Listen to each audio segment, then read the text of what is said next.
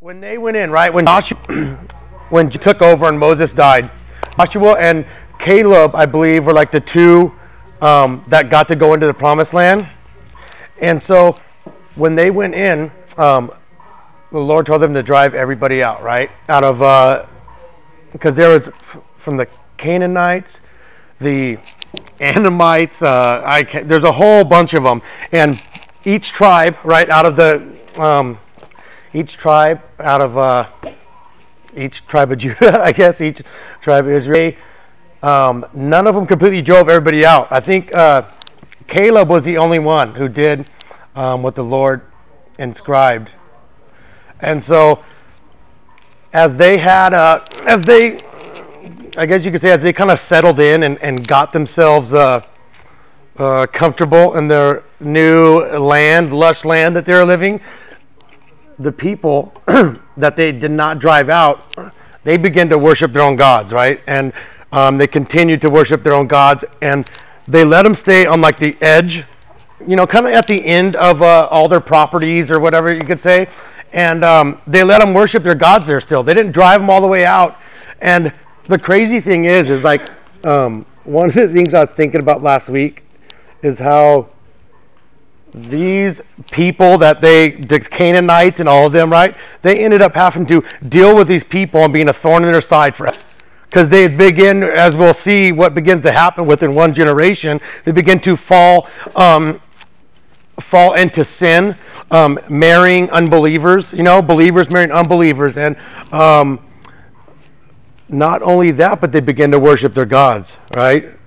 That's what they begin to do. And it's pretty crazy because if we look at our own stuff in our own life, when we, I think about when, you know, even saved and how many times after that, when the Lord, I knew specifically was telling me not to do something, or I would not do it, maybe I would pretty much obey him almost all the way, but I would leave a little something over here, you know, like when I started taking pain pills, when I was taking them, I was like, they're prescribed, you know, and I did not address that issue in my life, and I ignored the Lord.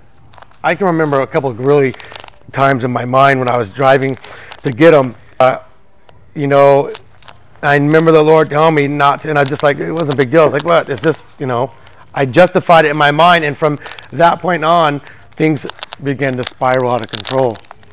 And it's crazy because it is so easy to do. I think of some of the littlest things I allowed to go on in my life, how they became like really big things. You know, they turned into full-blown sin. So that's what we're going to see with some of the stuff with the judges. It's pretty cool. It's scary, but I think it's good for us to look at and see how some of the stuff that we leave, I guess, unaddressed can become really big things. Because I will, you know, probably deal with paid bills now the rest of my life in some sort of way. You know, when I get older, I'm not going to be able to take them or battle with them. It's just one of those, and it's just from me being in sin. So that's what they did. They compromised the directions of the Lord. Okay? And in chapter 2, where'd my water go? Chapter 2, verse 1. Let's see. It says, now the angel of the Lord went up from Gilgal to Bochim, and he said, I have brought you up from Egypt and into the land that I swore to give your fathers, and I will never break my covenant with you. Okay, so this is the Lord. Do you remember, like, also the covenant in Deuteronomy that Moses was going for the people, and he had his prayer, and there was a covenant made with the Lord. Okay, and he says, and you shall make, the Lord says, I will make a covenant with you. I will never break it. And you shall make no covenant with the inhabitants of this land. Okay? You shall break down their altars. A specific thing. Not only shall you not, you know, do anything with these people, but you should break down their altars. All right? And did they listen? No, of course not. So he says, but you have not obeyed my voice. What is this you have done? So now I say, I will not drive them out before you, but they shall become a thorn in your sides. and their gods shall be a snare to you. Is that crazy or what? Because how much of a snare were these gods to them? Oh my gosh, it never leaves them. It never ever leads them. I mean, it's crazy. It's crazy to think, because all the problems that we see from all the rest throughout the Bible, it's all from them not doing simple things at the beginning. God gave them this land. And you would think normally be like, well, you know what? Yeah, there's some families that want to kill some of these kids or whatever it may be. And but by them not obeying the Lord, horrible things happen, right? And so this is happening, okay? This is really happening to them. Okay, so after this, Joshua dies.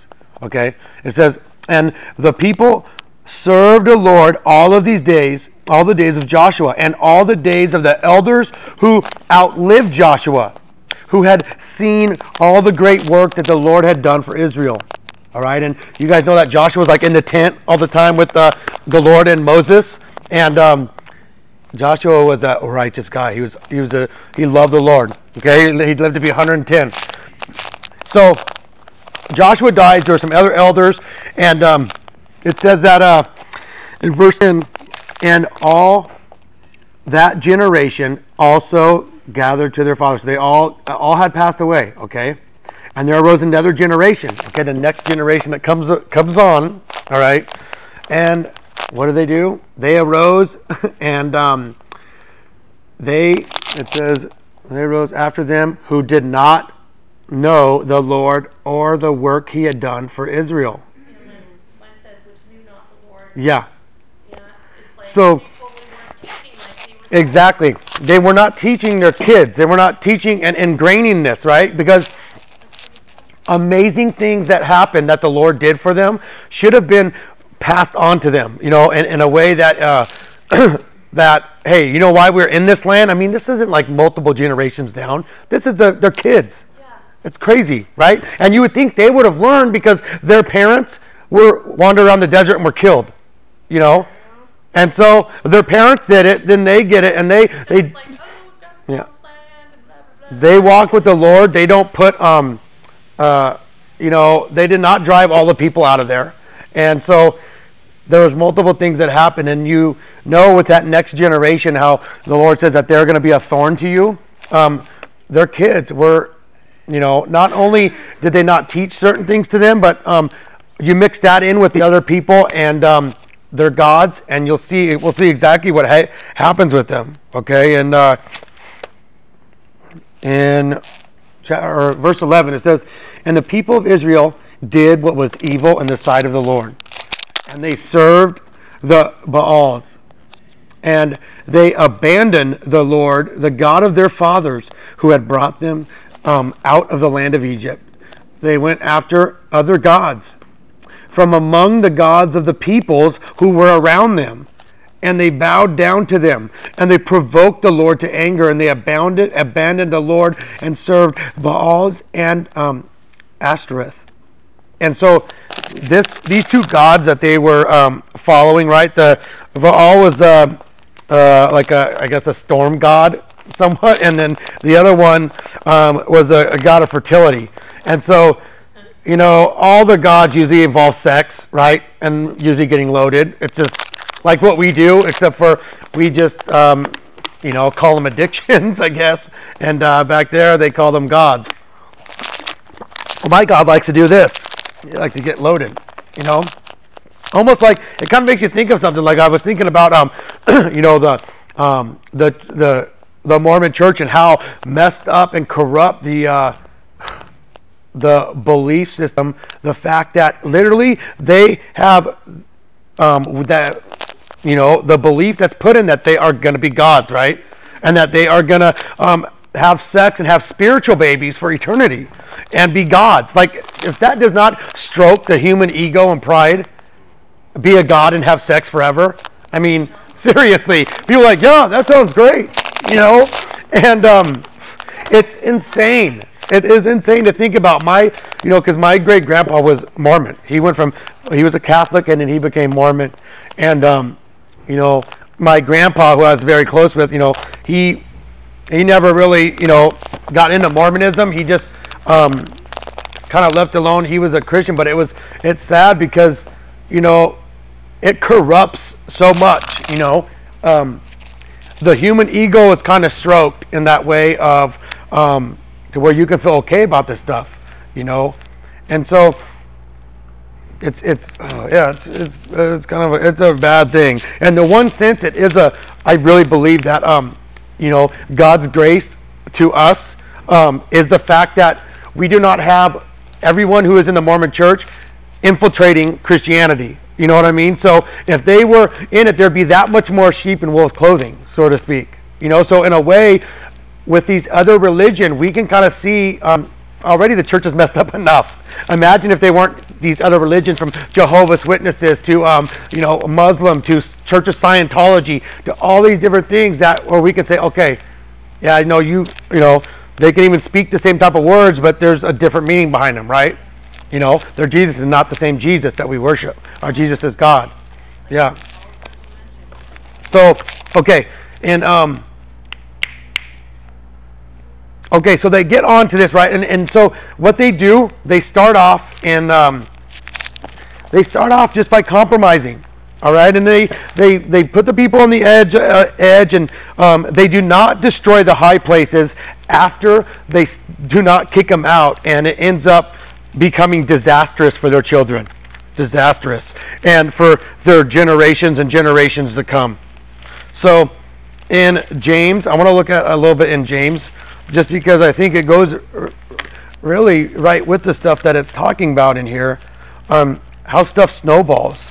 And to me, I was just thinking of just how I've compromised stuff that the Lord has said, and it has snowballed into full-blown sin. So in James chapter 1, verse 12. This should be, this book of Judges should, as we go into it, should kind of scare us straight in a certain sense of like the little things in our lives, that we will kind of let go, and I know there's things in my life that I could think of right now that could become, just from bad habits, what I mean, of certain things that can get bad and grow out of control if we don't address them. And so it says in verse 12, chapter 1 of James, blessed is the man who remains steadfast under trial. For when he has stood the test, he will receive the crown of life, which God has promised to those who love him. Which is awesome. When the stuff we go through on and off through life, I can think in my life that, the blessed reward of spending eternity with our Lord and Savior, who has given himself for us.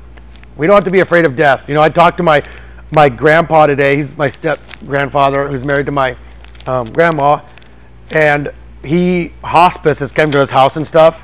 He's over in Grants Pass, Oregon, and he's not doing well. They don't know how much longer he has. And but I talked with him today, and it is just so amazing how calm and talking about the Lord. I mean, he was happy. He was like, he is and super happy, talking about the weather and the coast and random things. And their pastor was coming by talking with them, and it's awesome to see that, because there is no fear of the Lord. I think of Donna's son Patrick, talking to him. He works at the hospice, or I guess a convalescent home kind of up in Emmett, and he was just saying that the difference between the people who died without the Lord and the people that were Christians who died, and how they would almost just let go of their spirit and just be fine, rather than having, I guess, just kind of being pissed off and things just happening. Like, he was just saying there was a big difference when I was talking to him, and he even just noticed that even before he was a Christian, he's worked there for a while, and it's pretty cool to see that stuff. Isn't? I mean, yeah. I mean, because you think to where, the Garden of Eden and how that was made for us, and how. You're glad or you're not. Yeah, Right? yeah, and we don't got to fool ourselves and to believing that well, there's going to be something, and I'm going to be this or that. We know because we have the Word, and it's a promise. And so, in verse 13. It says, "Let no one say when he is tempted that I am being tempted by God, for God cannot be tempted with evil, and he tempts himself. He himself tempts no one. But each person is tempted when he is lured away and enticed by his own desire." All right, and that is very true, because it does not take very much to entice us, right? The flesh. And it says, "Then the desire, when it has conceived, gives birth to sin. And sin, when it is fully grown, brings death." Right? It's a process that we can pretty much see, like when when that stuff comes into mind, or random stuff. When I have slipped and fallen, it's because it's something that I played with in my mind, rather than praying, going before the Lord, before the throne of grace, getting mercy in our time of need. We play with it, and it's just so easy, because when we play with it off and on, somehow it always seems to come available, or whatever it is, or other things in our life. Yeah, and This verse was, got me to thinking about checking my thinking. yeah, That's when I realized that I don't have compulsions. I don't have urges if I cut off this stuff. yeah, you're right. Holding our thoughts captive is one of the hardest things to do, but once we start doing it and being trained by it, it is so amazing. Because there's something about when you do not give in, right? You do not use, and you go to the Lord, and you end up spending time with the Lord and growing in Him, rather than going and using and being like, "Oh man, I did this," and we don't have fun anyways at this point, because we're going, when we turn to sin, when we're the Lord's, it is not fun. It's fun for a moment, but Something like that. yeah, I really think too that there's so much. Man, we do not even have any idea what the Lord can do through us when we begin to hold our thoughts captive, because that stops so much stuff, and if we can become trained by it. One of the things I think of is I need to be doing more studies with my family, right? And the evenings, and even though by sitting down and doing whatever and hanging out, if I'm not doing studies, that is still kind of falling into sin in a way, because looking at what happened with them, their children they fell into false idols. They end up turning and doing what was evil, right? And they even have the stories, that they heard the stories of what the Lord did, this and that, and yet they still went ahead and, served false gods, Hearing your cousin's awful, shooting stories, not knowing. Yeah, well, and it's with our kids. I think it's something that's very important to do. In verse, let's see. In verse, where am I? Okay, so in verse 16, there we are. It says, "Do not be deceived, my beloved brothers. Do not be deceived. Every good gift and every perfect gift is from above, coming down from the Father of lights, with whom there is no variation or shadow due to change. Of his own will he brought us forth by the word of truth, that we should be a kind of first fruits of his creatures." This is the verse I wanted, 19. Know this, my beloved brothers. Let every person be quick to hear, slow to speak, slow to anger. Okay? So that thing right there, being slow to speak and listening and being slow to anger, that is part of holding our thoughts captive. Because when I just react when somebody calls me, like from a builder or whatever it is, like me and Tim were talking, it is, if we just react and say stuff and do things, there's stuff that we fall into sin. It's very, very easy to fall into sin. In verse 20, it says, "The anger of man does not produce the righteousness of God. For the anger of man does not produce the righteousness of God. And when we react to things, it is so easy because our flesh is the one that always wants to be it's satisfied, right? The spirit is willing, but the flesh is weak. So whether it's using or doing whatever it is, as we fall into sin, a lot of times, if we are not holding our thoughts captive, even if we don't use, we're thinking about using off and on, and I'm just a pissed off person. When I am not seeking the Lord, and when my thoughts are just running wild, and I'm like not using because maybe I just can't, or whatever it is, you still end up falling back, right? It's a heart issue. Like one of the things, I think it was Sunday, that we talked about was,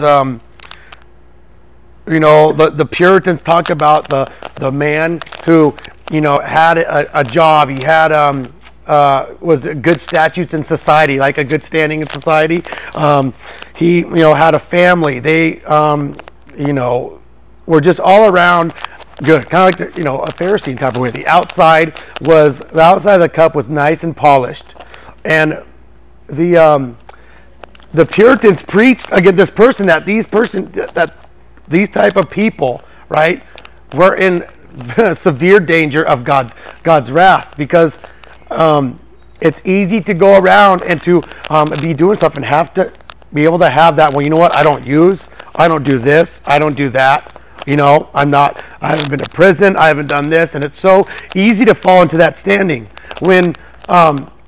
With the thing is that they don't realize the heart issue, right? All the stuff that they think about doing and maybe they don't, or even like an AA, right? So you get the people that are just always pissed off and really angry, and they might not be using for 15 years, but I'd rather be around someone who hasn't used for 6 months that's going before the Lord and just happy, because it's so easy to fall into that type of thing. And when we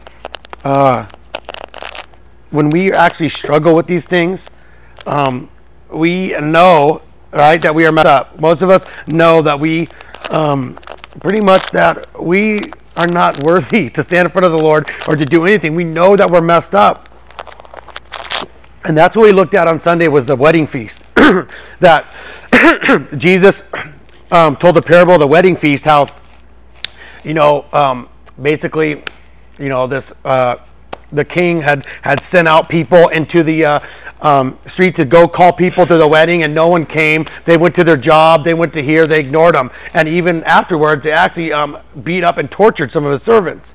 And then finally, he says, just go call anybody, and he goes in the streets, and he says he called good and bad, and that right there demolishes the fact that good people get to heaven, right? Because he says he called the good and bad. So the thing is even with the disciples, the apostles, people we look at, they're all messed up. They're all messed up, and it's pretty scary. Like how when the Puritans, I wish I could. It was kind of around that church around the New England when they came over, and beginning of their colonies as it was getting going. There was a lot of people that were, from politicians, from whoever, that were, good people in the eyes of everybody. The stuff that they did, yeah, in front of society. Yeah, and what we do, we have to look like, if we break our own moral code, right? I have my whole life. I have, when I started using, there's stuff that I never started to do. I had an abortion when I was 17. I, used drugs further than I ever thought I would. I was shooting up at 30 years old. And so there's stuff that I never, ever plan on doing when I would, and I broke it, right? So we know that we are messed up. We know that we need the Lord and that we need His saving grace. So just these last couple verses in James I wanted to read about being doers of the word, okay? Because this is the one thing to where the whole generation of their kids, right? If they would have been in the word severely with their families, maybe their kids would have ended up driving out. You know what I mean? But the one thing is that their kids were not raised in the Word because they fell. Okay, and it says right here, but be doers of the Word and not hearers only, deceiving yourselves. For if anyone is a hearer of the Word and not a doer, he is like a man who looks intently at his natural face in the mirror. For he looks at himself and goes away, and he forgets what he was like. But the one who looks into the perfect law, the law of liberty, and perseveres, being no hearer who forgets, but a doer who acts, he will be blessed in all he is doing. Okay? In verse 26, he says, if anyone thinks he is religious and does not bridle his tongue, but deceives his heart, this person's religion is worthless. You know, and man, yeah, religion and churches, and it's, Because I was deceiving myself, even though I knew the truth, that, Father, Son, and Holy Spirit, I'm walking with them, and someone's like, well, you can't be saved. I'm like, whatever. yeah, I said the prayers. yeah, I was baptized when I was 15. What do you mean? And I knew, though, that what the person was saying was absolutely right. yeah, yeah. Yep, but we get defensive on things when the Lord, kind of calls us to it initially. Even when I started looking at a lot of the Reformed doctrines and looking at that type of stuff with the fact that God chose us, right? It was initially my pride was like stirred up, like, no, I'm following the Lord, I'm doing this, and it's, it is the Lord who does it all. We still have the choice to make, but we are the ones who need the Lord to open our eyes and to grab us, because I'm hard-headed. I don't know about you guys. Yeah, I am hard-headed, to say the least. So in Judges, okay, back in Judges, we're right around, Israel's unfaithfulness, and so we know, right, huh? Or we know how they started, right, and how they came into the Promised Land after their parents had died in the wilderness because they continually rebelled against God, and even the ones who followed the Lord and went in with Joshua, they did not listen to the Lord in the sense of they all had people helping them instead of just going in, and then they never drove them out. Okay, we got that. And where did we finish off? Verse 14. Okay, so it says the anger of the Lord was kindled against Israel, and he gave them over to plunderers who plundered them. Plundered. And he sold them into the land, or he sold them into the hand of their surrounding enemies, so that they could no longer withstand their enemies. And it says, whenever they marched out, the hand of the Lord was against them for harm, as the Lord had warned, and as the Lord had sworn to them. And they were in terrible distress. So this is the now the you could say the consequences. Like, here, you want it? Yeah, and it started where? With their parents, right? It started with their parents, and it's a because even though they're going to be a snare, right, and thorn in their side, they still did not go and take the high places down. They were like, we're not doing it, and slowly people started marrying them. Slowly people started worshiping their gods, and worshiping all the false idols in their time always appealed to something of the flesh, because that's why, they didn't worship a god of soberness or whatever. Maybe some of them did, but like in a prideful manner. But most of it was always debauchery, right? pretty messed up stuff that they did. So one of the things I really think of this, because we're gonna go into chapter 2,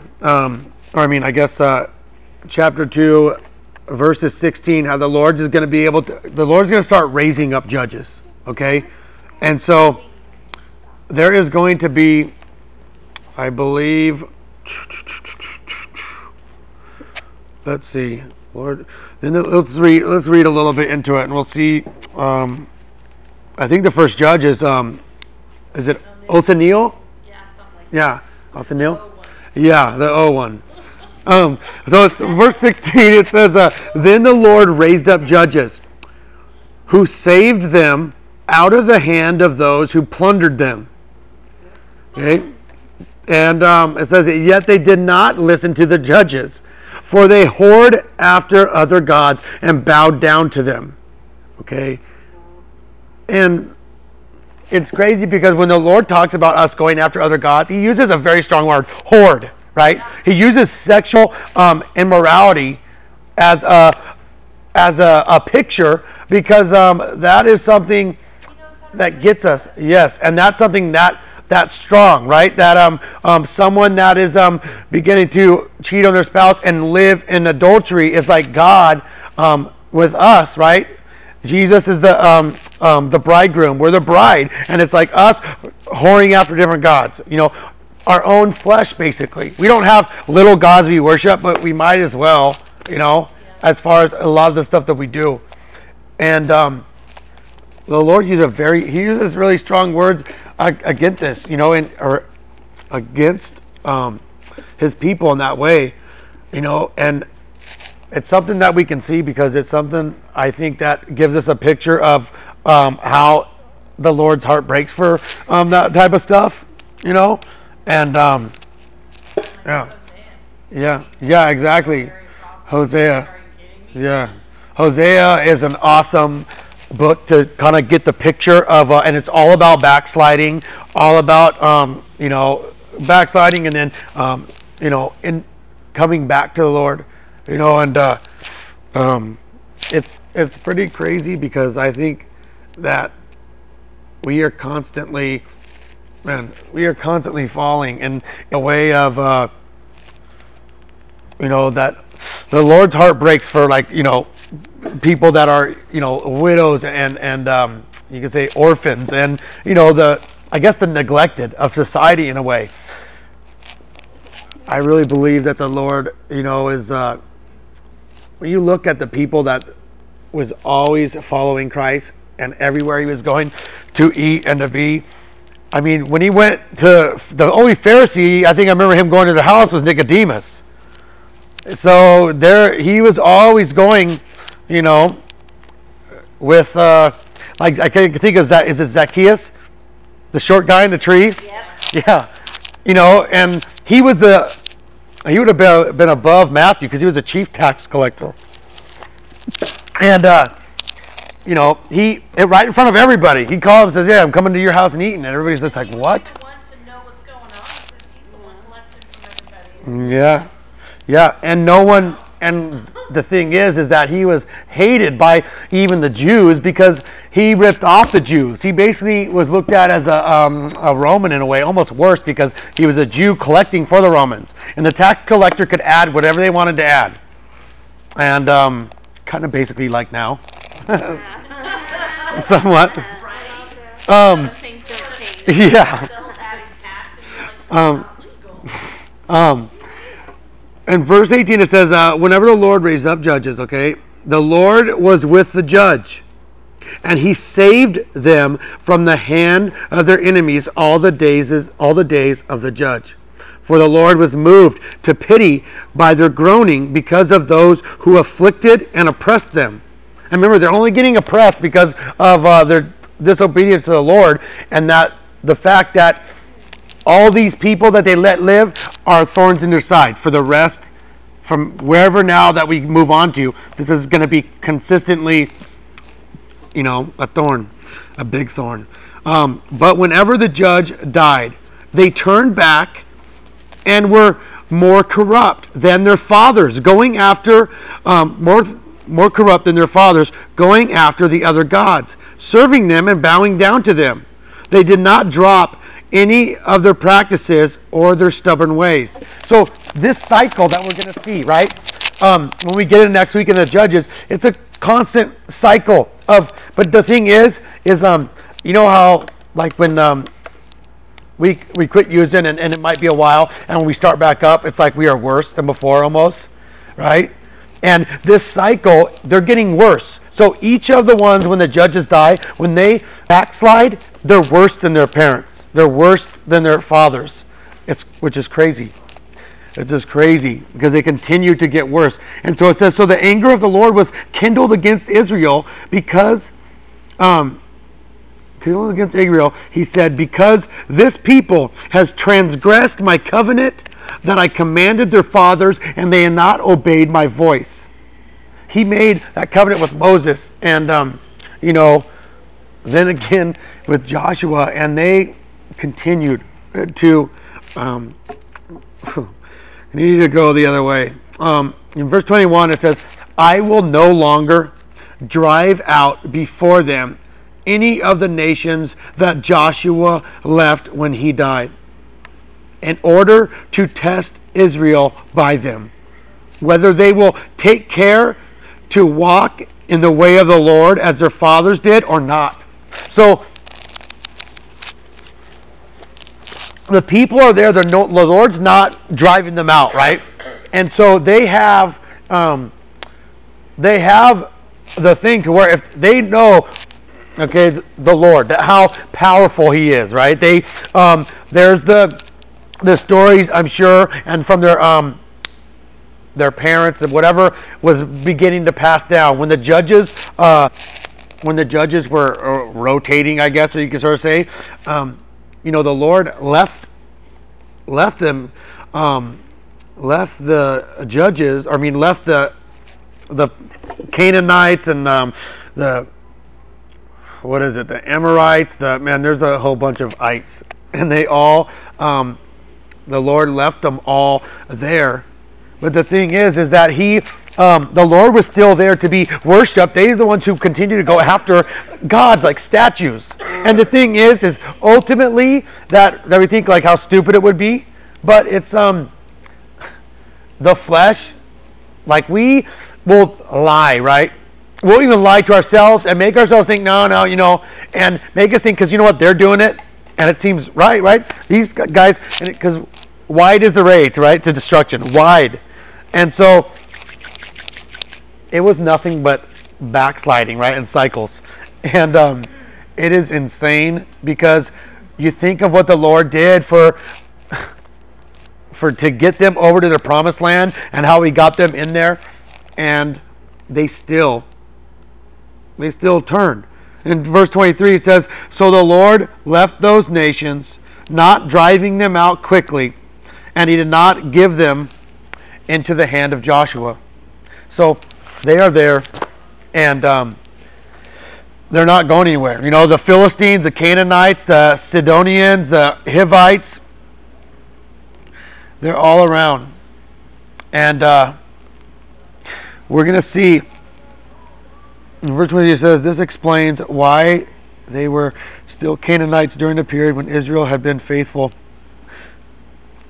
So yeah, even when Israel is faithful, we're going to see that these people are not going to be driven out. Okay, so they're going to have to actually get through temptation and all the stuff that's around them because their fathers did not drive them out, right? And these people don't leave. So there's going to be idols within their midst. There's going to be all this stuff, and they're going to have to actually fight against temptation, holding your thoughts captive, not giving in to what everybody else is doing. Because like if this was a pie chart, I guess it'd be like, a little sliver of people that are worshiping the Lord and everybody else out in front of the idols, doing whatever they're doing, drinking, getting loaded, eating, feasting, all that type of stuff. And,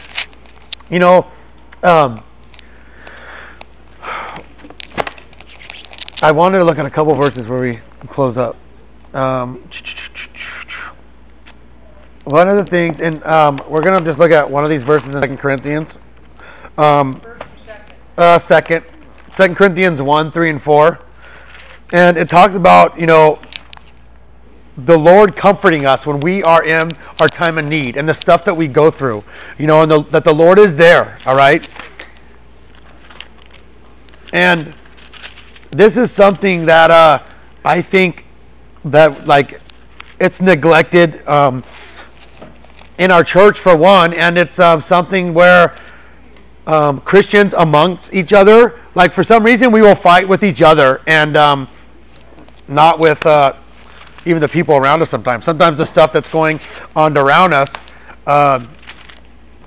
we end up giving into and fighting with the people that believe the same thing as us. So yeah, just 1, 3, and 4. I'm just going to read these couple things for. It says, "Blessed be the God and Father of our Lord Jesus Christ, the Father of our mercies, and the God of all comfort, who comforts us in all our affliction, so that we may be able to comfort those who are in any affliction with the comfort with which we ourselves are comforted by God." So there's stuff that we go through, and the Lord comforts us. The Lord is there with us, and the Lord gives us strength to do things that we never could do on our own. If it wasn't for the Lord, I would not care about using. I would not care about my family. I would use and do whatever. If I'm going to be dead and not exist, then who cares?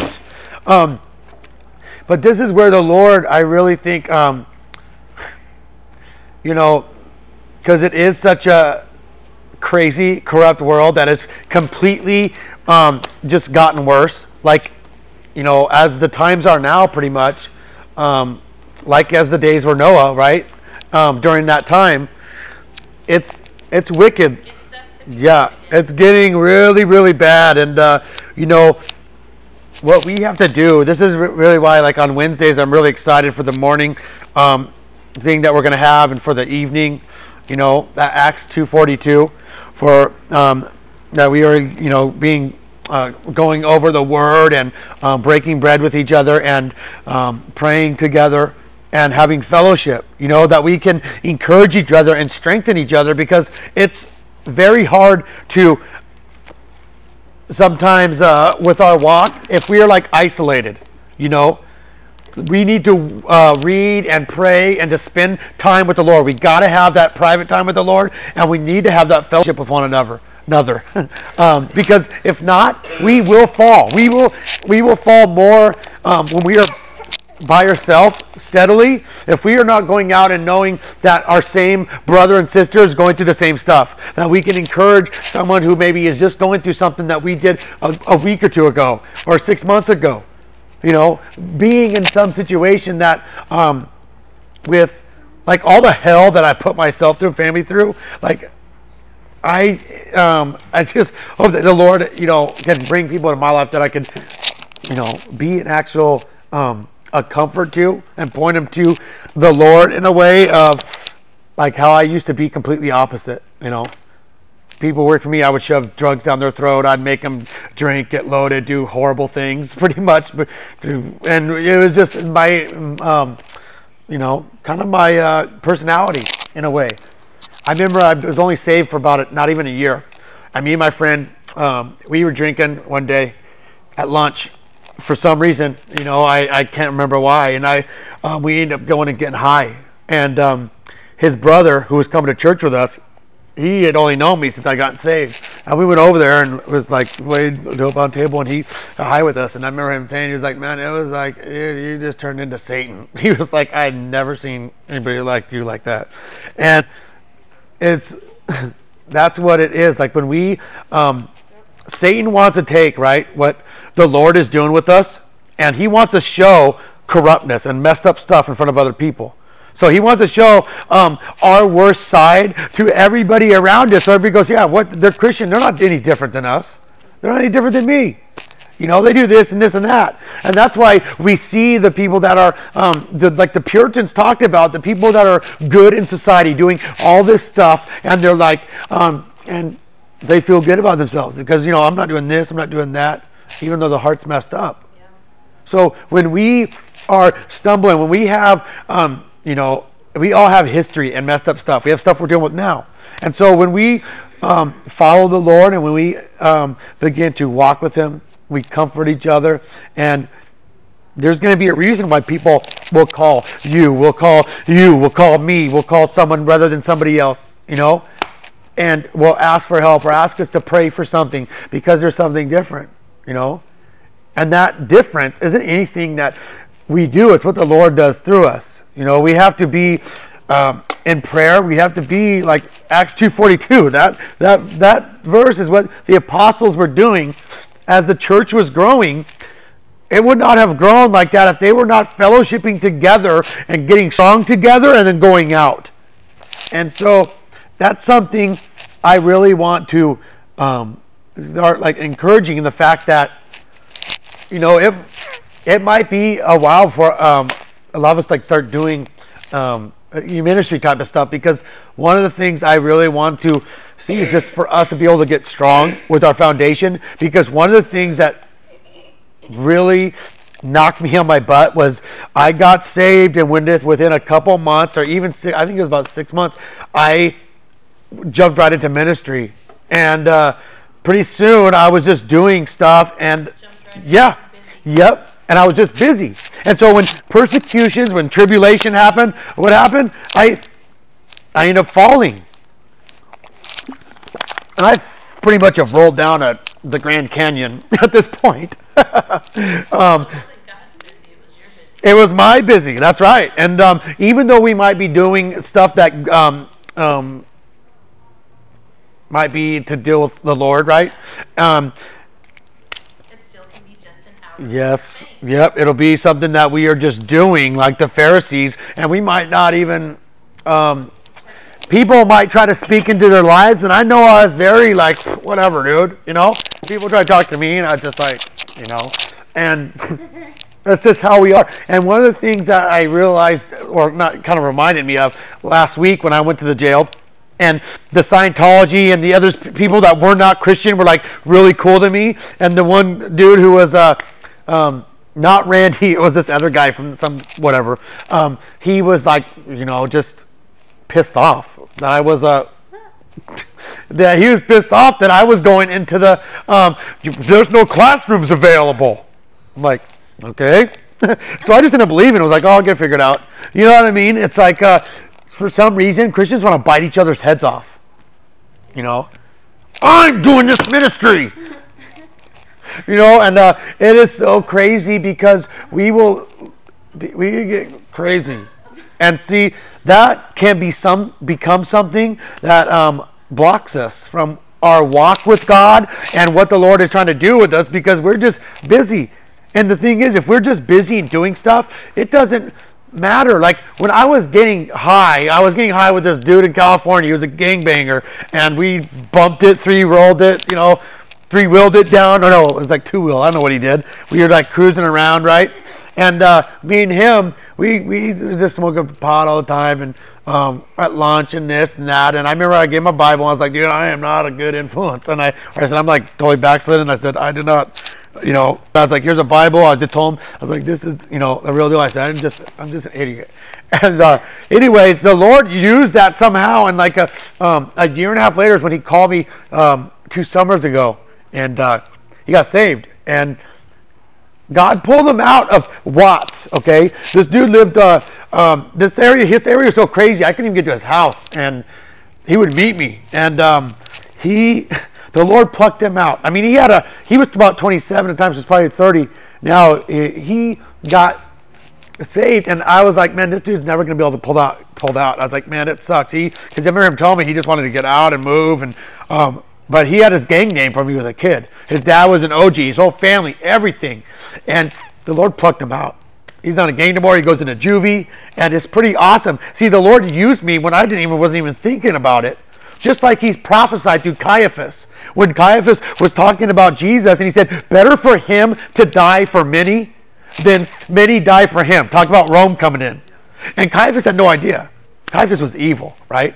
The Lord spoke to him, prophesied to him. He had no idea. Jesus is sitting there like, uh-huh. Yep. You got it right. Go ahead, slap me again. So that's the thing is that is really cool is that Jesus will use us in ways that we don't even think, and the stuff that we think that I'm really good at, or we know that I can do this, I can do that. He's like, no, I don't need you. I don't need you in that area. You apparently got it. You know.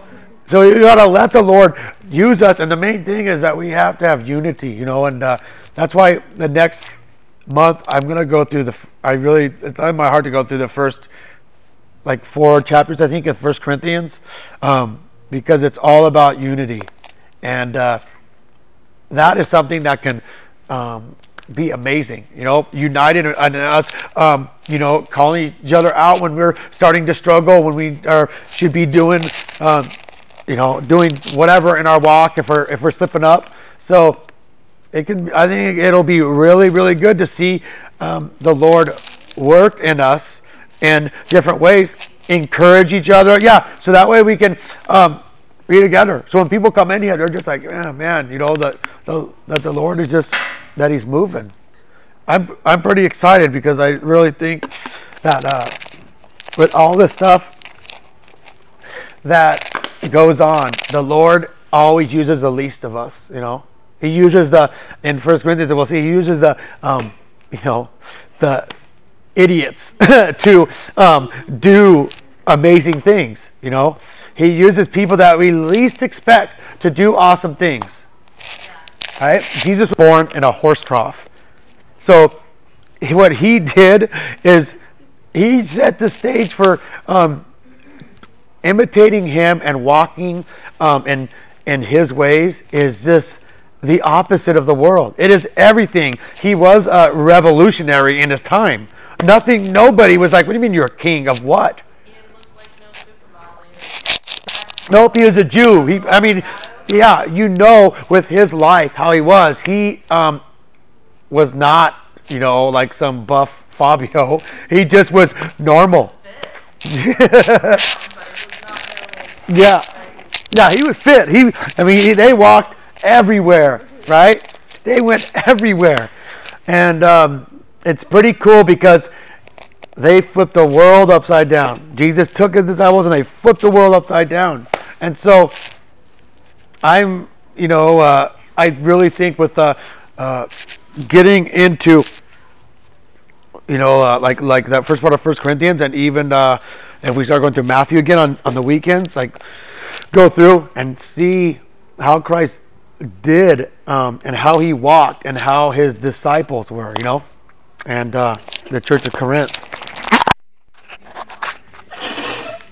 by verse. I like to watch it with the kids and my Bible right there in front of me. It's pretty cool.